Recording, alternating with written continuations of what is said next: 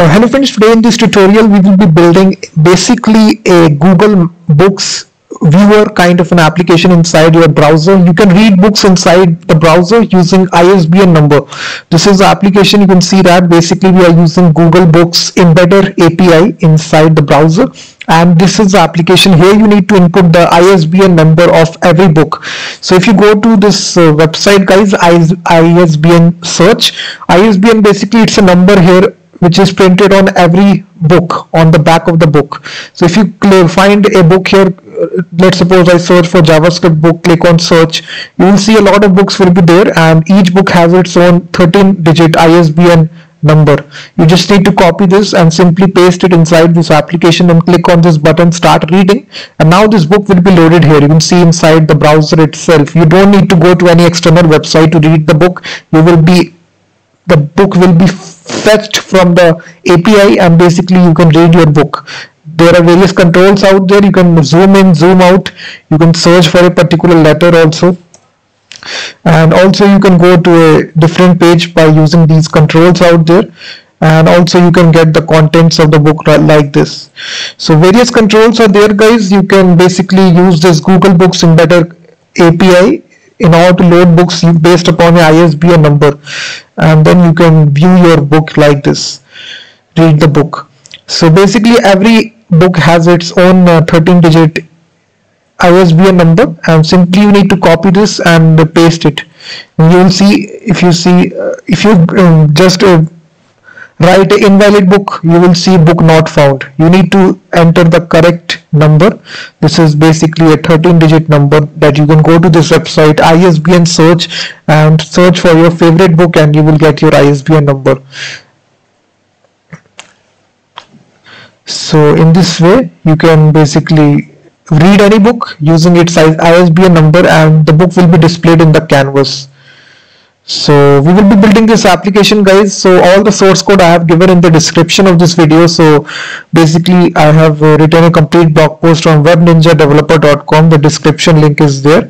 So just go to it and copy paste all the source code. And now for doing this purpose guys, it's very simple. We will write the code step by step.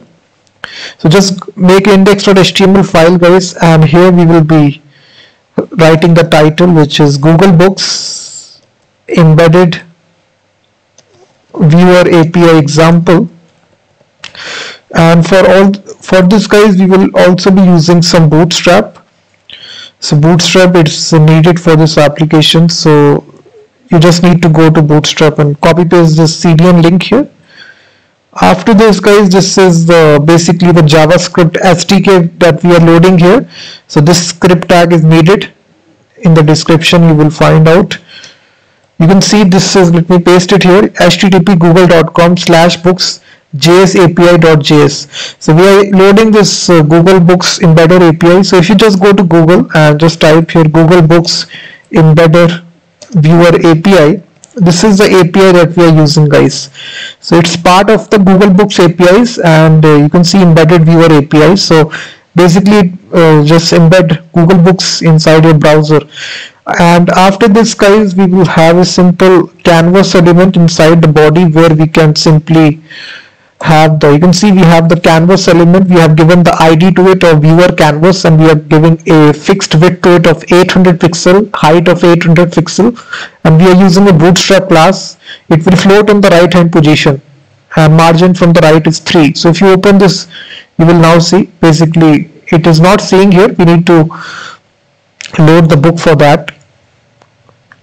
And then we will have a simple, basically guys, a container class inside the body of Bootstrap, and inside this we will have a simple h1 heading which will have all these classes which will align in the middle position, empty 5, margin top from 5.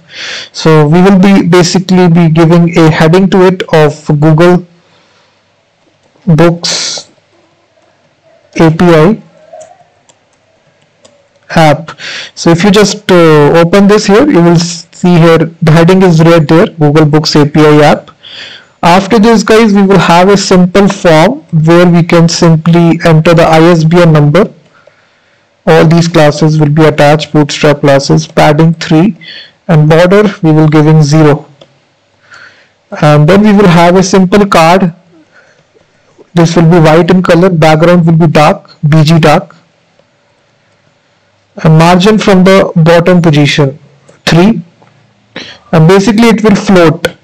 We have the floating class as well, floating from the left, and also we have the shadow large class as well, of Bootstrap. So all these classes will be there, and inside this card structure, guys, we need to give it a width as well so that we can see on the screen. So we will be giving a style attribute, max width will be equal to 20 rem. So if you just reload the application, you will now see a simple card as well. It is not displaying here, but we need to display it. So inside this card, guys, we need to give it a header. We need to give it a title to this card. So we will give it a card header class. Inside this we will have Google Books API app. Open this, you will now see your card. This is a button out there, and also we will be writing the card body, and inside this we will have the title, card title class once again. And here we will be simply be saying to the user that to type your ISBN number below, number of book. So what it will do, basically it will add a heading here. It will say type your ISBN number of book. After this we will have a simple input field, guys. This will be of type text, and basically we will be giving a class to it of form control Bootstrap class, and placeholder will be enter your ISBN number. And then, guys, we will have a simple button which will have the Bootstrap classes, which is BTN primary, margin top from 2 and the margin bottom to true, and we will simply say start reading the label of the button. So if you now basically open this, you will now see a button here and an input field out there. So here you will enter your ISBN number, and after this now we can simply write the JavaScript code, guys. So we can simply include this file script.js. So right here inside your root directory, just make a new file script.js. So inside this file, guys, we will be basically first of all be getting the references of the button here. So we will simply use the document.querySelector method here, and we have given this class here or button primary here, and also we will be getting the ISBN number which the user has written here. So again we have given the class to that input field here, so we can simply use .isbn. After getting these references, we will be attaching a event listener to the button here. So whenever we click this button, we need to execute a function which will search the book for us and display it inside the browser.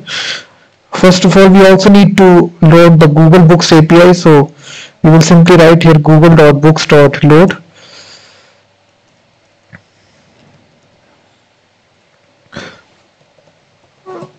And inside this it takes an option called as language. So you can default language is English, so you can change your language accordingly. So this you need to type this two letter digit code for language. So English is EN. So this needs to go in double quotes here. So after this, you just need to make this function here which we had initialized here of search book. So whenever you click this button, this function will execute here. So this is the function search book, and inside this function there is just 2 lines of code here. You need to first of all initialize the Google Books viewer object here. So Google Books dot default viewer,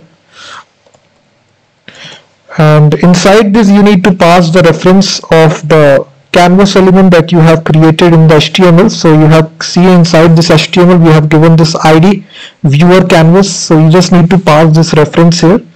So we can simply say here document.getElementById viewer canvas. So Now this viewer is ready. We just need to load this on the browser. So we can simply call a method here, which is viewer dot, and this contains a method of load here, and here you just need to pass the ISBN number of the book here. So ISBN, you just need to concatenate ISBN dot value, and we'll get the value like this. And after this, you need to also bind a function. If the ISBN number is not correct, in that case we will show an error message to the user that your book is not found.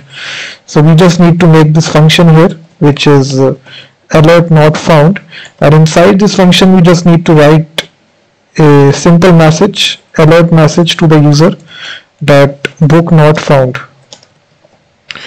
So that's it. So now this application is complete here. So now if I open this inside the browser, and if you just search for the correct ISBN number here, simply copy this number and paste it inside this input field, click on start reading.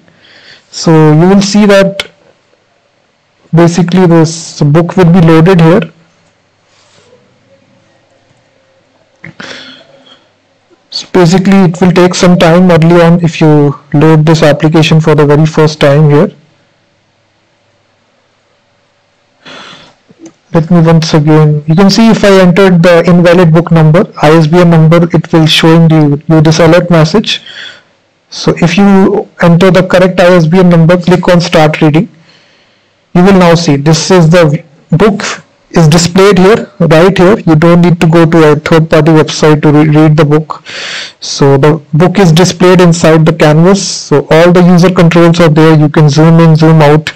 You can navigate to any sort of page. You just need to enter the page number.